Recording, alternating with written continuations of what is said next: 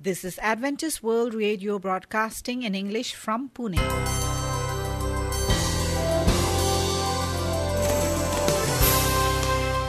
Hello and a warm welcome to you as you join us. In our program today, we bring music from heritage singers and Jody and Loni Milashenko. A nature study on useful plants. We also have a special message from God's Word on the topic, Are You Asking Enough? This is your host, Maureen. I'm Sharan. And you are listening to Adventist World Radio, the voice of hope. Let's begin our program with a song by the heritage singers entitled, Someone is Praying for You.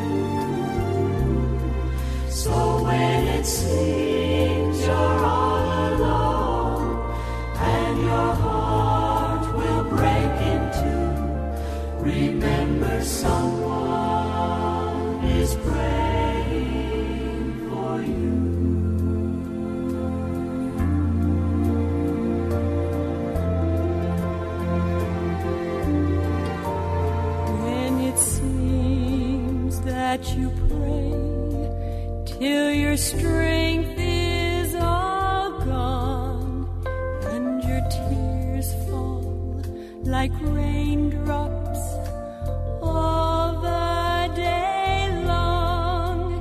He cares and he knows just how much you can bear. He'll speak your name to someone in prayer. Someone is praying for you.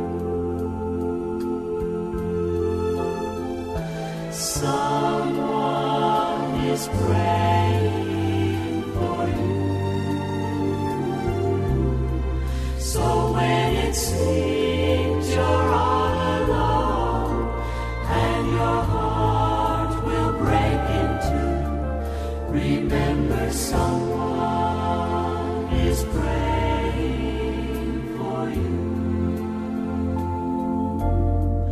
Remember someone is praying for you.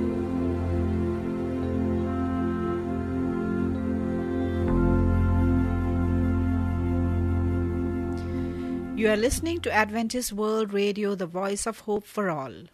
Come join us as Nilima shares a nature study on useful plants. Dear listeners, I am happy to share a nature study on useful plants. There are many useful plants and trees that God created for man. In the warmer climates of the world, including the southern United States, a large amount of cotton is grown. The early settlers on this planet soon discovered the cotton plant, and they took the fiber from the cotton ball and began to twirl it and make it into thread. From the thread, they wove cotton. I have watched the Indian girls and women in Brazil and Peru as they spin the cotton and make their thread. They make very beautiful garments and other things from the cotton that they spin. What would we do without rubber? The rubber trees in Central and South America, Southeast Asia, and Africa do much to improve our world. In South America, the trees are sliced with a sharp knife and the liquid latex runs down the cut channels into containers. To take this latex does not hurt the tree. It is evidently a substance that protects the tree from injury. After the latex is gathered, it is wrapped into a stick and barbecued like meat over an open fire until it becomes a large ball. These balls are carried by men to the river bank, and from there they are taken by canoe or boat to the rubber peddlers who ship them to rubber products companies. Another kind of latex that many of you enjoy is the chewing gum latex, which is gathered just like the rubber latex. After the chewing gum latex is gathered, it is brought into processing plant, cleaned, formed into large blocks and shipped to the chewing gum manufacturers. Raw latex has no taste. Dear listeners, I thank God that He gave us so many interesting plants to get products from, and that He gave man the intelligence to be able to develop these products. Thank God today for your brain and the ability to think. Thank you, Nilima, for a nice nature study on useful plants. The Bible in Song of Solomon, chapter 2, verses 11 to 13, it says, "The winter is over, the rains have stopped. In the countryside the flowers are in bloom. This is the time for singing. The song of doves is heard in the fields. Figs are beginning to ripen. The air is fragrant with blossoming vines. Come then, my love, my darling, come with me." Dear listener, may God bless us as we use our talents and our lives in sharing God's love to people around us. In Romans chapter 12 verse 6, it says, "Having then gifts differing according to the grace that is given to us, let us use them. If God made you a teacher, be a teacher. Study diligently and do your best. If He has given you a gift of mercy, serve cheerfully and don't expect others to do what you can. Accept your spiritual gifts. Cultivate your capabilities. Stop comparing. Enjoy being you. Yes, use what you have." Indeed, do what you can, where you are, with what you have. To learn more, you are welcome to write to us. Here's our mailing address. Adventist World Radio, Post Box number 17, Pune 411001, Maharashtra, India. You could also visit us on our website, www.awr.org. Before you hear God's Word, here's a song by Jody and Loni Melashenko, "He Came to Me."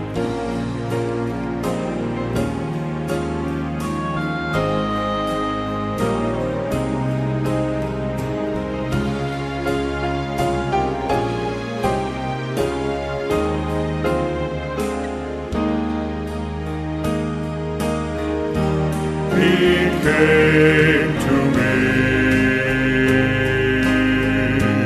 He came to me,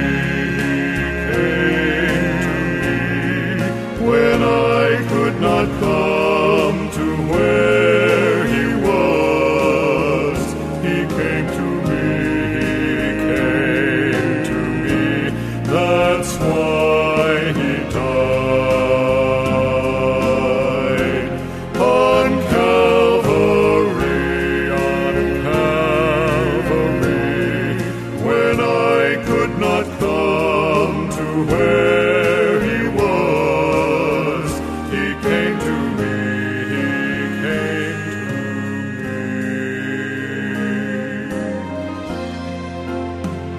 He came to me when I was bound in chains of sin. He came to me when I possessed no hope within. He picked me up and drew me gently to his side. And now today in his sweet love I know abide.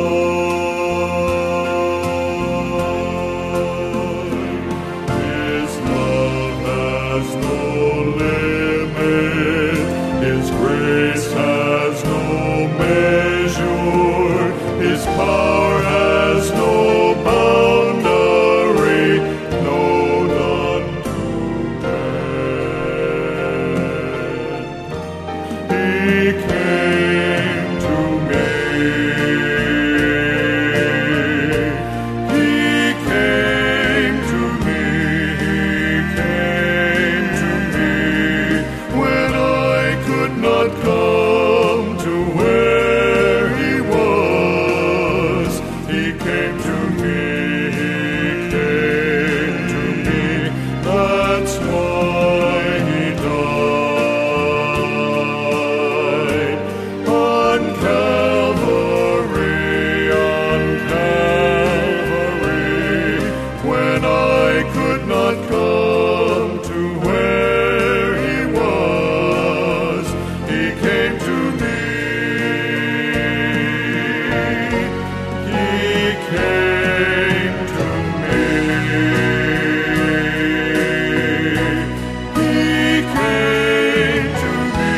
He came to me.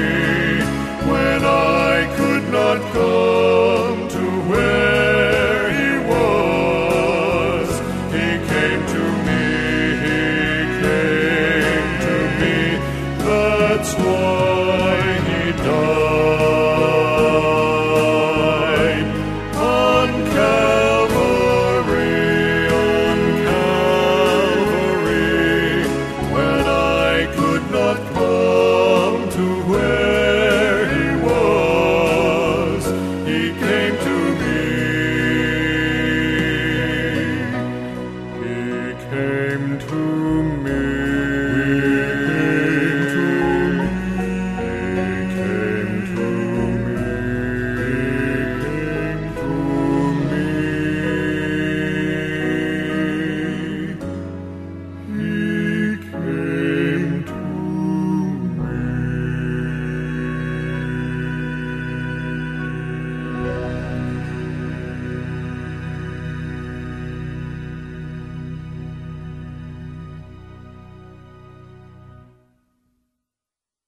You are listening to Adventist World Radio, the voice of hope for all. And now to share God's Word, we have Pastor Dan Augsburger, who will present the message entitled, Are You Asking Enough? Dear listener, are you asking enough? Solomon was one of the wisest kings that ever lived. He was also a greatly blessed and very prosperous king. But not many people know why he was so prosperous. Reading from 1 Kings 3:11-14, it says, Then God said to him, Because you have asked this thing, and have not asked long life for yourself, nor have asked riches for yourself, nor have asked the life of your enemies, but have asked for yourself understanding to discern justice. Behold, I have done according to your words.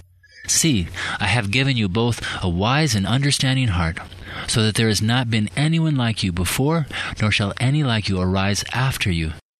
And I have also given you what you've not asked, both riches and honor, so that there shall not be anyone like you among the kings all your days. So, if you walk in my ways, and keep my statutes and my commandments, as your father David walked, then I will lengthen your days. Dear listener, Solomon had been installed on David's throne and was ready to enjoy great success. He had dealt with enemies from the past. He'd signed a treaty with Pharaoh and was spiritually active. God was with him.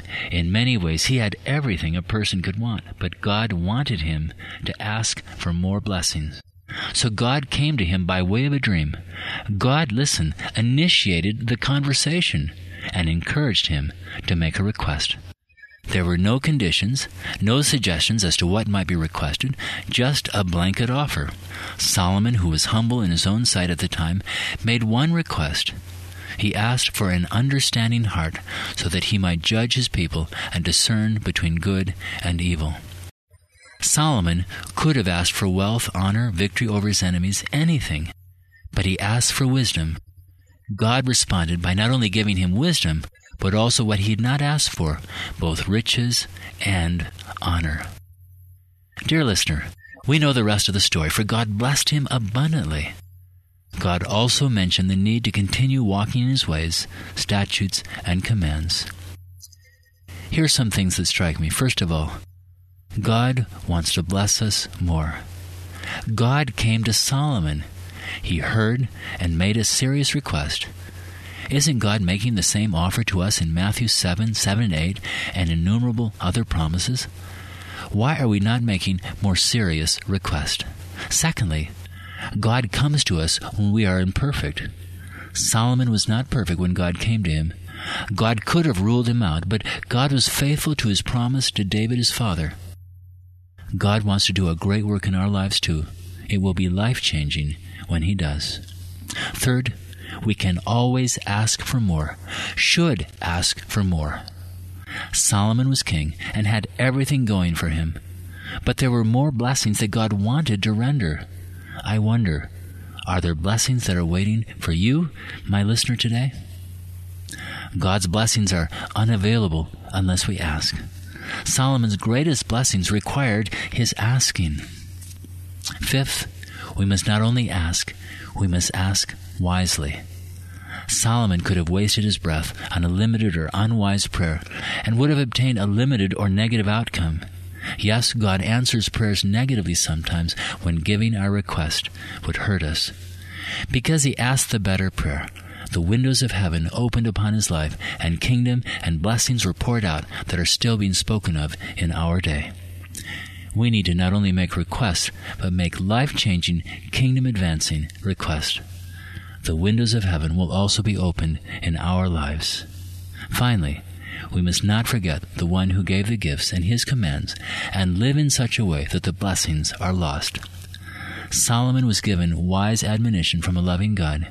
He unfortunately later forgot, and therefore had unnecessary frustrations and disappointments, and sullied what should have been a perfect reputation. And so I ask in closing, are you obtaining all the blessings that God wants to grant? I hope, listener, you will continue asking like Solomon and enjoy the blessings that only God can bring. But remember, those blessings must be used in a godly and God-honoring way. Otherwise, the outcome will be sad, as it was for Solomon. Dear Father in heaven, it amazes me that in Solomon's case, he wasn't even asking when you came to him and said, "What is it that you want?" You invited him to ask more. He asked wisely, and you not only gave him wisdom, but riches and honor. Father in heaven, listening to this broadcast are hundreds of people who perhaps have great needs in their lives and perhaps are feeling shy or intimidated as to whether they have a right to ask more. Yet your promise in Matthew 7 and 7 and 8 says, "Ask and it shall be given. Seek and you shall find. Knock and the door shall be opened." Oh, Father, encourage my listeners to ask. Ask specifically. Ask expectantly. Surprise them with your generosity. And might they give you praise and honor, Father, for what you've done. I ask this in Jesus' name. Amen. Thank you, Pastor Dan Augsburger, for sharing God's Word. We are sure our listeners enjoyed it, and not only that, but have benefited from our program as well. Many times we tend to forget God. The Bible warns us against forgetting the Lord. Deuteronomy chapter 8 verses 11 to 16 says, "Make sure that you do not forget the Lord your God. Do not fail to obey any of His laws that I am giving you today. When you have all you want to eat and have built good houses to live in, and when your cattle and sheep, your silver and gold, and your other possessions have increased, make sure that you do not become proud and forget the Lord your God, who rescued you from Egypt, where you were slaves. He led you through that vast and terrifying desert where there were poisonous snakes and scorpions. In that dry and waterless land, He made water flow out of solid rock for you. In the desert, He gave you manna to eat, food that your ancestors had never eaten. He sent hardships on you to test you, so that in the end, He could bless you with good things." Dear friend, I see a lot of people forgetting as they get older. For example, elderly person moving out to get sugar from the store, but as he moves out of the house, he forgets what he's been told to get. That's definitely called amnesia or loss of memory. Dear friend, forgetfulness happens to all of us. And while our occasional lapses may be amusing or annoying, a lack of memory towards God can be disastrous. With the people of Israel poised to enter the promised land, Moses challenged them to remember that the Lord your God led you all the way these 40 years in the wilderness, and to be aware that you do not forget the Lord your God by not keeping His commandments. Forgetting God can spring from testing. Verses 2 to 4. God allowed His people to hunger and then provided manna.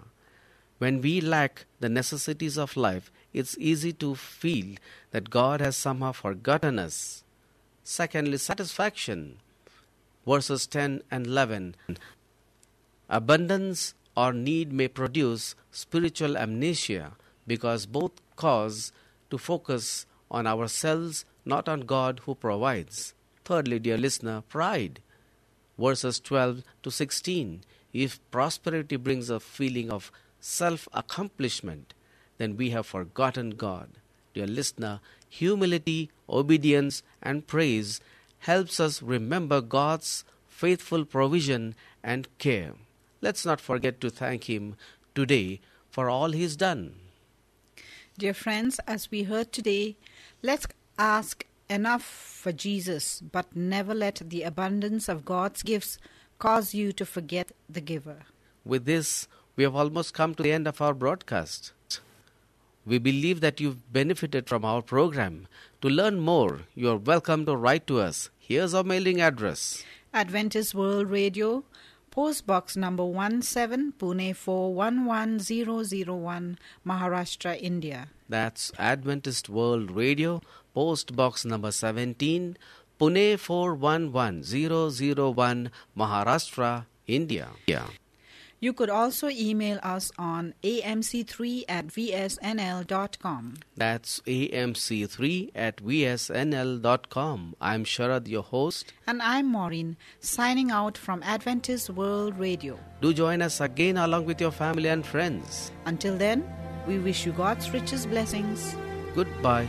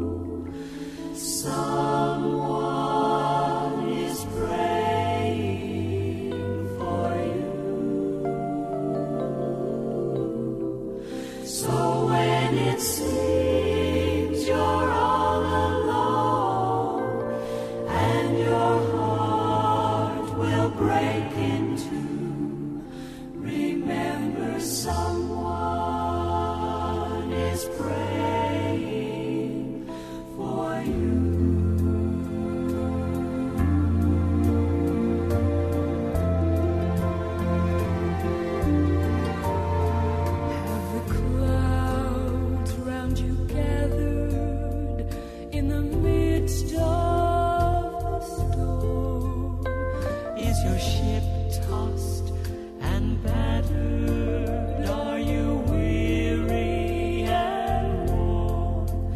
Don't lose hope, someone's praying for you this very day, and peace be still is already on the way.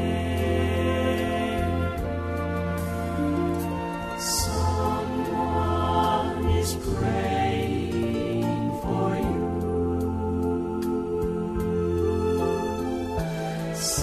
Someone is praying for you.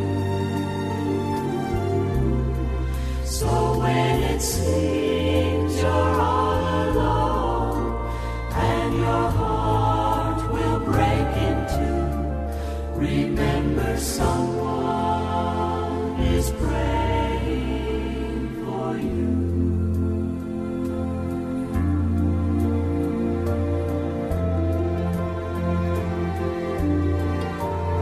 When it seems that you pray till your strength is all gone, and your tears fall like raindrops all the day long.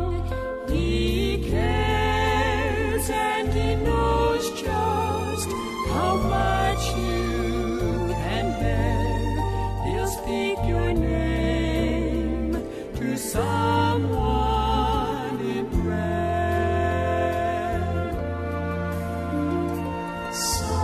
Someone is praying for you. Someone is praying for you. So when it seems